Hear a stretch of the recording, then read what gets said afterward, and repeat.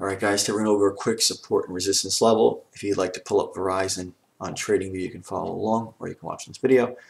We're going to draw this resistance level in Verizon. It's been forming since late 2018. You can see it ran up the first time here.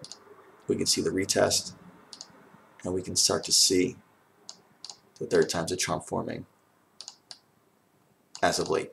Now if we focus on this first attempt and then a retest, this first attempt here is usually when the money comes in and chases, expecting the stock to just continue higher forever, and that's usually not the case. This is when your buddy who knows nothing about the market tells you to buy the stock, and it's absolute worst time. Now I'm saying this is that's the reason why this resistance or this retest tends to form, because the people that buy the stock in here and they sit through this pain, they tend to want to get out as close to break even as humanly possible, which causes this air resistance to form.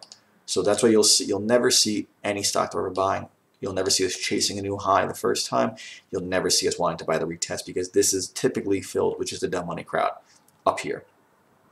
Now if we see down here below near support, you can see that we actually traded this recently with these green circles. Now again, new traders, they like to buy on the way down. They think they're getting a sick deal. Or buying off support, we buy on the way up off of support. So we can see here this name got smoked, pushed through support. You can see that support was holding up here all 2018. 53 was the level. And when it comes back down, look, first time, second time, third time, fourth time, this is when it pushes everyone out. Everyone who is now long through here and here is expecting or wanting or wishing this area to hold, and what happens, you have all these stops below 53 and they all get pushed out and they have to chase. So again, we're not trying to be in this crowd. We wanted to buy as they're chasing, so we took a couple little cute trades in it, trying to prepare for that breakout. You have to remember, in a name like Verizon, you're not going to catch 10 points. If you can get 2, 3, 4 points in Verizon, it's a pretty big move. You can see here we bought up through resistance a couple of times and made a couple dollars in it. And we took it again here, just wasn't ready. But you can see here that you can see 61 was resistance, and then we can see that 53 was this support area. Now as of late, and as we start to get more into this better setup, higher probability, third, fourth time's a charm, we can see that this support of 53, these buyers stepped up, and now they're holding 54, which is a great sign. And then again, we're not trying to buy 61 versus 54. We need this thing to flag out and form a little bit more of a tighter setup for us to want to buy.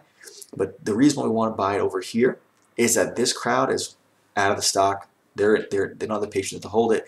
And when it gets up here is when the people over here who are getting out for break even, they're the ones saying there's no way the stock can trade higher.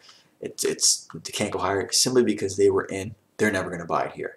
They'll buy 61, give it a 52, and then get out break even.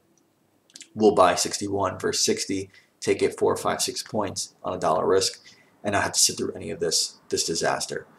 So hopefully this lesson helped a little bit. I'd like you to go through your Dow 30 watch list and try to post 1 or 2 charts where you can see a defined level of support and resistance.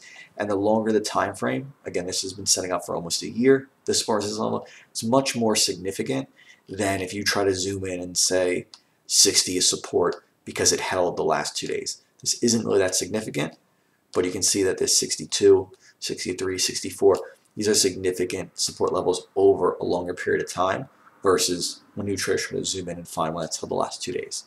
So if you can do that, post your charts in the what's next group, post where support and resistance are, we'll go through them, and we'll keep knocking out these lessons.